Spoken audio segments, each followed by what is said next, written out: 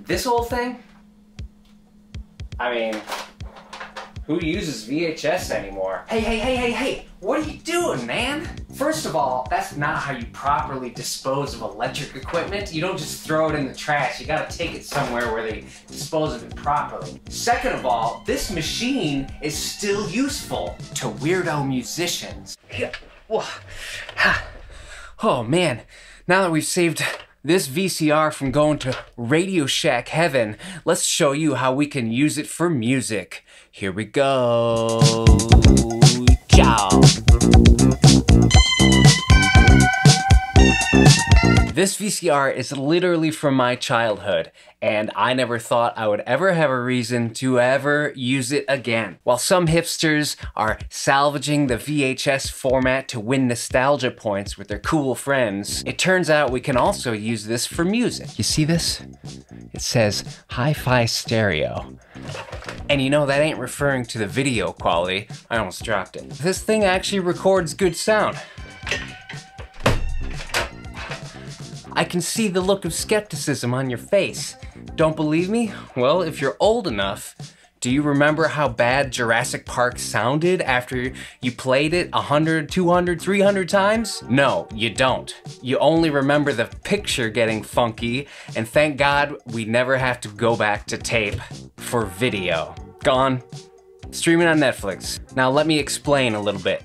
Those 3 letters, VHS, what do they mean to you? What do you think they stand for? You ask the average person who's even old enough to remember, sorry Zoomers, they probably think it stands for Video Home System or something along those lines. But when this was originally designed by JVC in Japan, VHS actually stands for Vertical Helical Scan. What? Huh? The term helical scan refers to the tape head itself in the VCR. Unlike tape heads on a reel-to-reel machine like this TIAC here, or on this Tascam Porta Studio, or on a cassette player, unlike those tape heads, which remain stationary as tape passes over it, in a VCR, you have a slanted head that spins crazy fast as the tape goes by. I don't want to get into the physics of how that works. I'm not a physician, I'm not a physicist. There are more technical explanations across the internet. If you'd like to see some of my favorite, check out the description below. So instead of trying to explain it, how about I just take the lid off of this VCR for theatrics and optical sensations.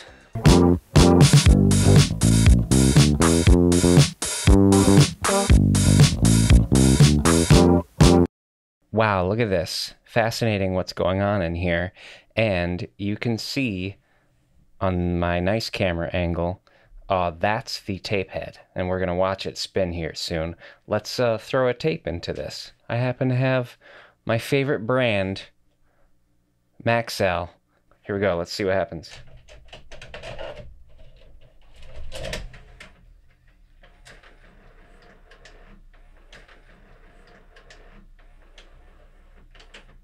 Look at that. Isn't that cool? Check out the tape path. In essence, it's this spinning head that gives VCRs hi-fi audio. Because, as you know, because you watch this channel, tape speed greatly affects the quality of sound. So those are the guts of the VCR. And you might still be asking, well, how do I use this for music? VCRs all have recording capabilities, which includes their audio. And right here, I'm gonna show you some B-roll of this VCR. You can see these regular line inputs. They're very standard. They come out of the Tascam, and you stick them into that VCR. And that's what we're gonna do today. We're gonna take an old mix and record it onto the VCR. The experiment.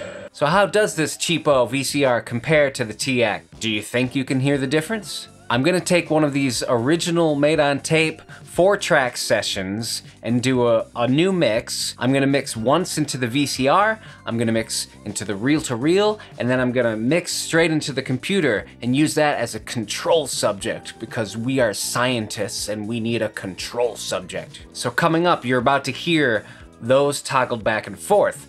I'm actually gonna give your ears a real shot this time. I'll toggle between, let's call them numbers 1, 2, and 3, and you'll have to guess which one is the VCR, which one is the reel-to-reel, and which one is just the straight-up Tascam going into the computer. Are you ready? Let's do it.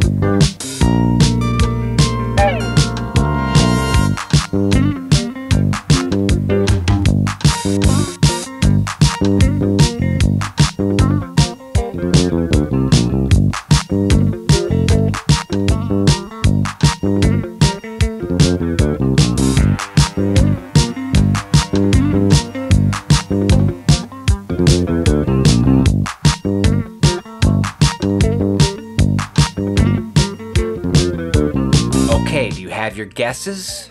The number one is the control subject. It's the Tascam going straight into the computer. The number two was the TIAC reel-to-reel. And the number three was the VCR. Let me know in the comments your initial gut reactions and what you think. Could you tell the difference? Was it obvious or surprising? For me, you guys, some of you might be kicking and screaming because clearly there was a huge hiss on the VCR, and it was really fascinating. I didn't tell you before the experiment, but I changed nothing. You know, going into the TIAC, into the computer, and the VCR, I didn't change any settings. I didn't change gain or nothing. So it's really interesting how the TIAC can take it. But what I will say, and what I probably would do and should do in the future, is not just go straight into the VCR. You should have some kind of preamp or some kind of intermediary device to get more gain going into the VCR. The VCR is such hi-fi quality audio that it literally picked up everything, and including all the bad stuff, and it made it more amplified. I'm not going to immediately shun the VCR. In fact, I've already used it on an upcoming track. I'm pretty sure I'm going to use the VCR more as a stereo bouncing technique, a bounce machine. So when you get if you don't know what that is, check out my video on the stereo bouncing technique. The VCR will work great for that. As I go forward, maybe I'll share some things that I learn about it. Again, this is my old VCR from home. It is a cheap Sony blah blah blah. The numbers and letters I don't remember. Maybe I'll write them here. It is not a high quality VCR. As I've mentioned earlier, there are some great YouTube videos on this very topic of using VCR for sound, and that is a rabbit hole that you can go down if you so choose it. Would I recommend acquiring a VCR as an extreme advantage? Probably not. I think it's fun to mess with, but gosh, you know, most of us these days have computers, and if the whole point is the high quality sound, you're not gonna get a better quality sound than the computer. Maybe you work at a job where you're in front of a computer screen all day. Then I would highly recommend getting a VCR, because then you could be totally out of the box. And the only reason you would need a computer is if you want to distribute your music to the masses. Blah, blah, blah, yada, yada, yada. Otherwise, stick around to watch the VCR machine recorded during mixdown. I personally think it's mesmerizing. With that, as always, peace, and be good to each other.